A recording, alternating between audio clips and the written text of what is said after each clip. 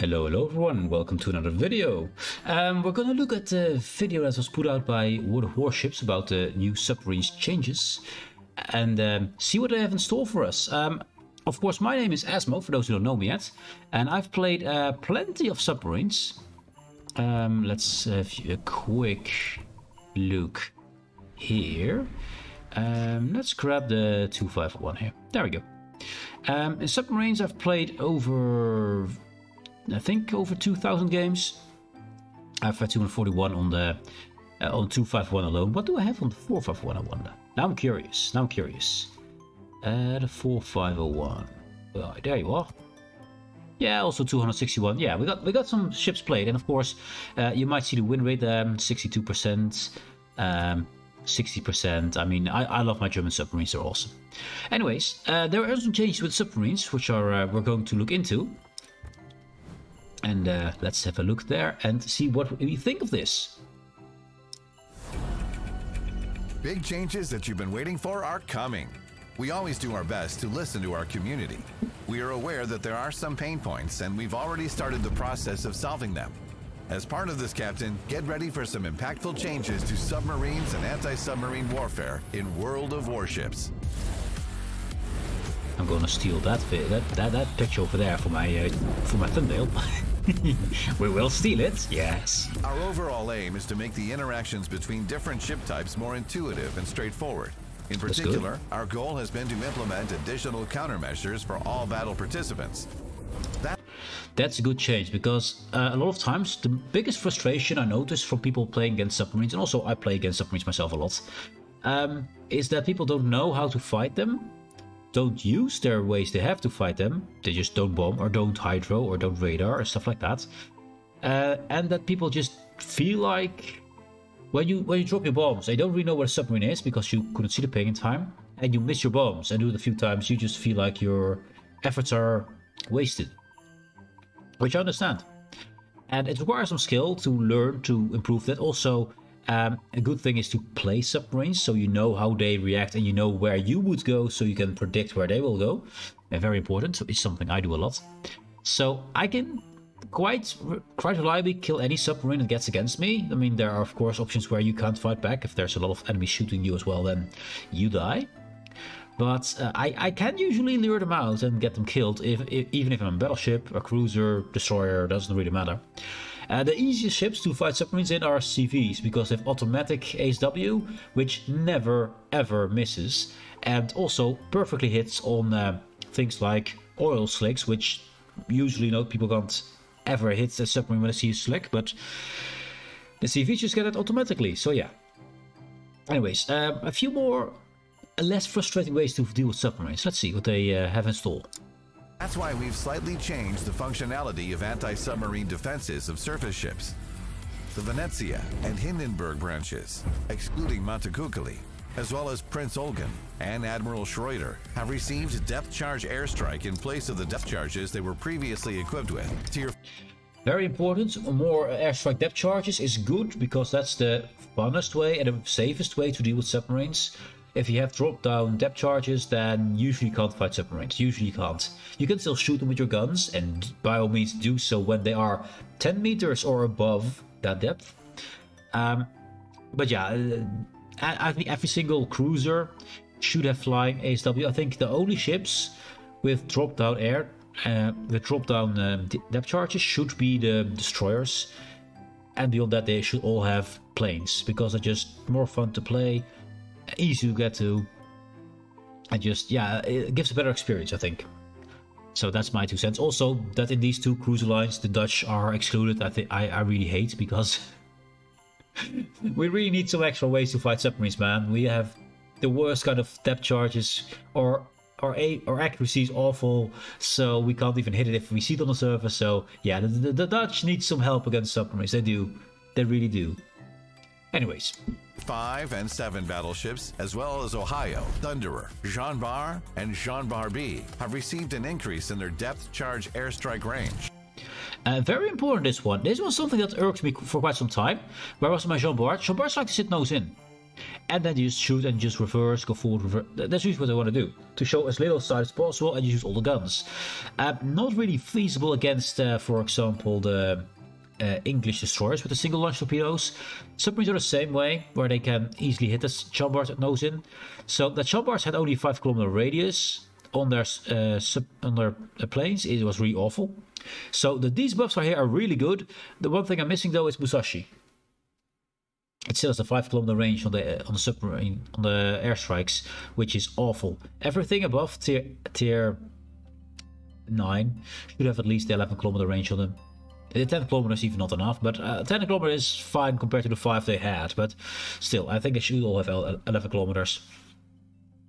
Anyway, good change. I wish they had it also for Musashi. Grange. Depth charge airstrike on tier 5 through 7 battleships and cruisers now has a shorter cooldown. For tier 5 and 6 battleships and cruisers, the bomb damage was slightly reduced. This means so you get less damage on the bombs at tier 5 and lower, or tier 6 and lower cruisers, I believe. But you do get more reloads of them, which is a very good thing. I would say overall that is a buff.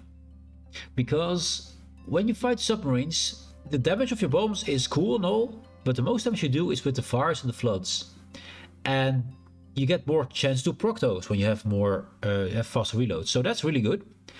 And the damage themselves doesn't really matter that much. I mean, it does do damage and it's important, but it's mostly about the fires and floods that I've noticed. As when I play Submarine, those are things that actually kill me. The bomb damage usually doesn't, unless the one is saturated with 10 people bombing and then you die anyway. So, you know, that shouldn't change. So I think overall a good buff, but you have more chance to proc that fire and or flood, which is a good change. means you can Also gives you more chance to learn to aim for them, so you have more chance to be lucky, you know? utilize depth charge airstrike more frequently, but with less damage per use. The Venetia, Zhao, and Yodo branches have received the submarine surveillance consumable.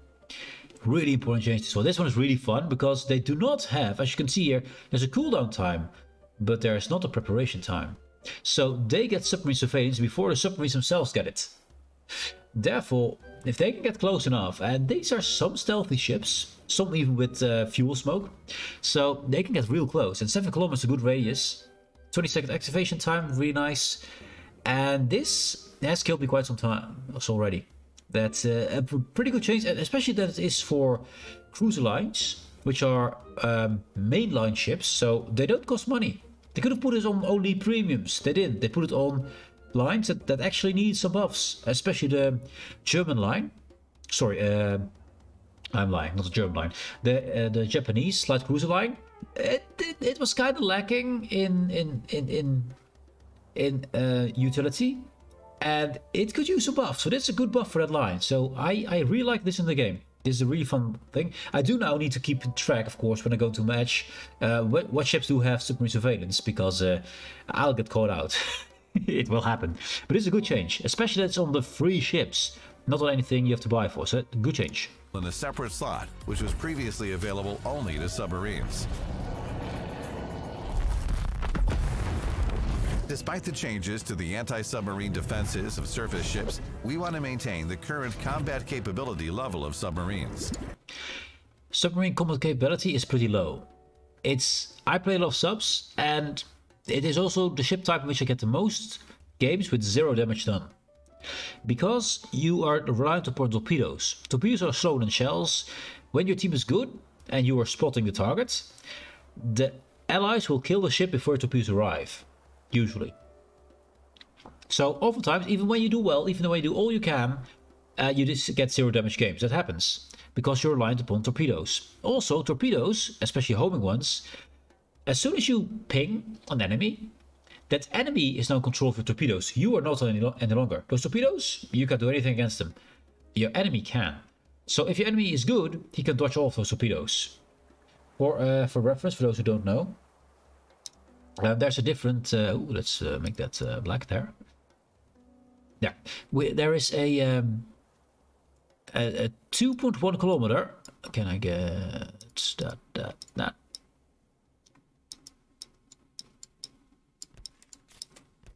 2.1 kilometer radius around your battleship that you cannot get hit by, or that torpedoes stop homing.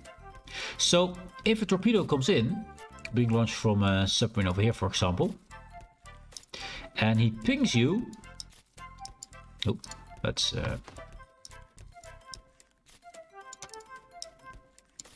he pings you. Then you get this square here is being pinged. This is where your torpedoes will go for. So if your torpedoes, then they will be launched. They go there and they try to hit that. If you get these at the 2.1 kilometer radius from you, that's the point usually when you can see them. So when you can see them, disappearing the homing is no longer useful for battleships because that's already too late. What you want to do is then move into the torpedo's path, so they go around, and then move your ship out of the way. And these torpedoes will just sail past your ship while you are then, I can't really show it here, but you are then in this position here. So yeah, just whenever you see torpedoes, start to slow down because it makes you turn faster. Turn your ship away, and you can usually let the torpedoes just sail right past your ship. And that's a pretty easy way to dodge them. Whether you're nose in or nose out, doesn't matter.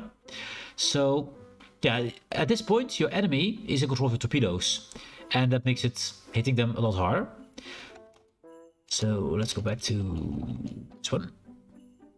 So yeah, a lot of factors are involved in the combat capability of submarines, and they are kind of the worst class for combat capabilities. Of course, they can spot, and spotting is really powerful in this game. But damage to themselves is not something they're the best at. That battleship is still way better at that. So there we go. And so the combat capability of the submarine should be retained.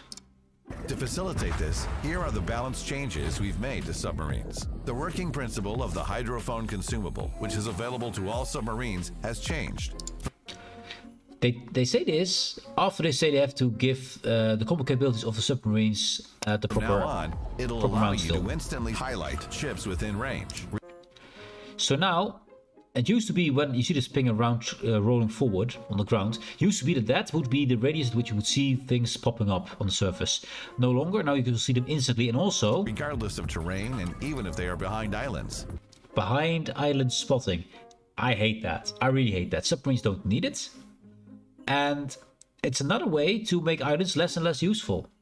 There's already hydros and radars go through islands, which is stupid, because it removes the whole gameplay about hiding around, shooting over islands and being unspotted for as long as you can.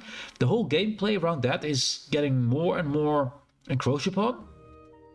And this is something that should not, there's no need for it to see through islands. Islands are there. And normally with a submarine you would not know who would be behind it, so you have to be careful. You have to be underwater. You can't see anything underwater, so you have to quickly pop up your periscope to see, hey, is there someone? And they could spot you and then kill you. That's the whole tension in there. That's now gone, because you can just press this button and you can instantly see, hey, there's someone behind it, and you can attack and you can react appropriately. So it takes away tension, takes away tactics from enemies to counteract you. Not fun. Not needed. I think it should be removed from also from radars and hydros. You can activate it while surfaced, as well as at the periscope or operational depths, but it'll only spot the ships that are at periscope depth or on the surface. The consumable functionality has become more similar to hydroacoustic search and surveillance radar. It will make it more difficult for submarines to shotgun surface ships.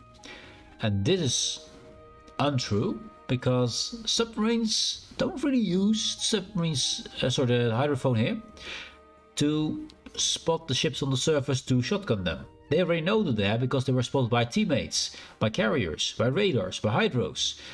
They can use it for this, but that's the case you don't really want to use it for. You want to use it for defense, to know, hey, can I go up and get some oxygen? To see if an enemy who's getting close, if you need to change course so he doesn't bomb right on top of you, stuff like that. So you can use it for attack, but usually it's not used for that. It's not the main use case. So they nerf that. They try to nerf the attack capability for shotgunning effect, which I think is not such a big deal. Again, a shotgun is annoying, but usually it means that you have been in position for way too long and spotted for way too long without trying to disengage. Of course, there are There are changes to that. Not every situation is the same, and so, but oftentimes it just means you haven't been trying to get yourself out of to get yourself into a safe position. You can no longer sit behind islands. I mean, carriers